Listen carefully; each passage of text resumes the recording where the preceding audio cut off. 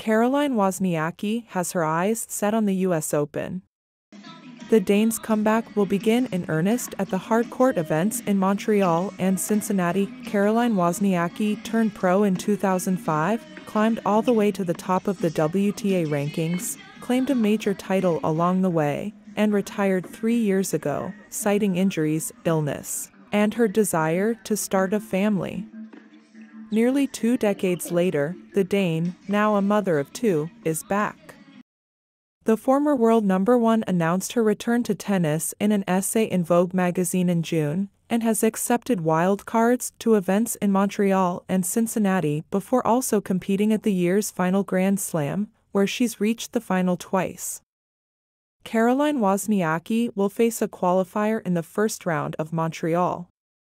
Depending on who the qualifier is, this could be a great way for her to start her transition back onto the tour. Beyond excited to see this smile again.